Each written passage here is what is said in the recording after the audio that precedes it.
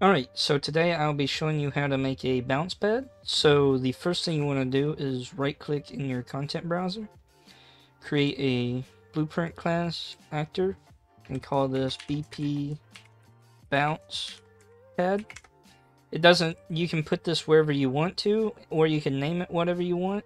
I'm just putting it in the main content folder for the purpose of the tutorial. And so now you want to open up your BP bounce pad. Once it loads up, you want to add a static mesh, and I'd like to do a cube because it's nice and simple. And press R so you can scale it. Scale it down just a tad, about like there. Maybe a little taller, something like that. And if you want to have more accurate scaling, you can go up here to your scale snap and you can set it to the lowest value. Alright, so next we are going to go add component again and search for box and add a box collision.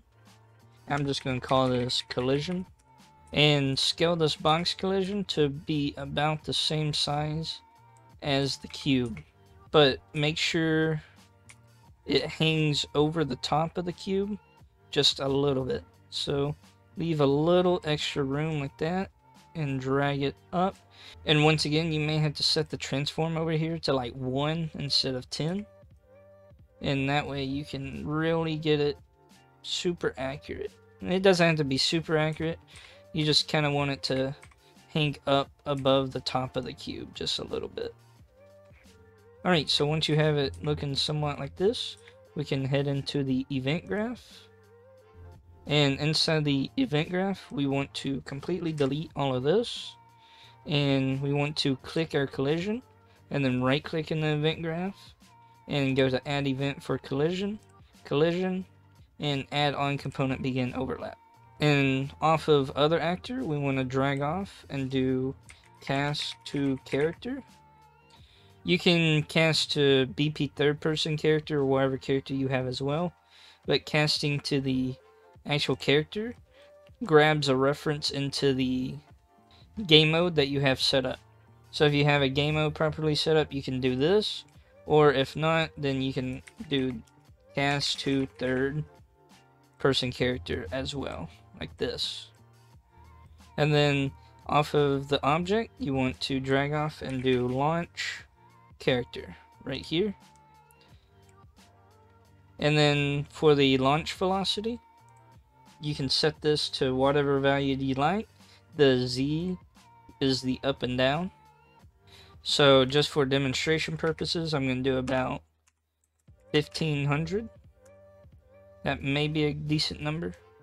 And so yeah, we can compile, save this, minimize this, drag our bounce pad into the level, scale it up just a tiny bit, something like that.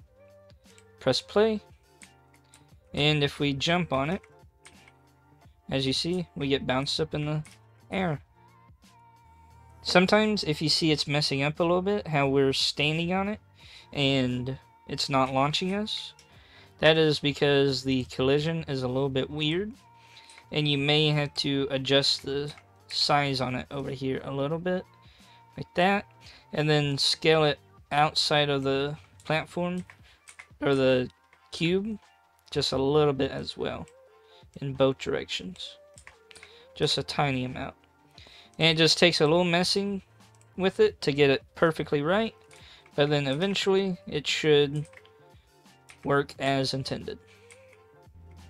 Alright, so that was how to make a launch pad in Unreal Engine. If you enjoyed, leave a like, comment your thoughts, subscribe for more, and I will see you in the next one. Bye bye.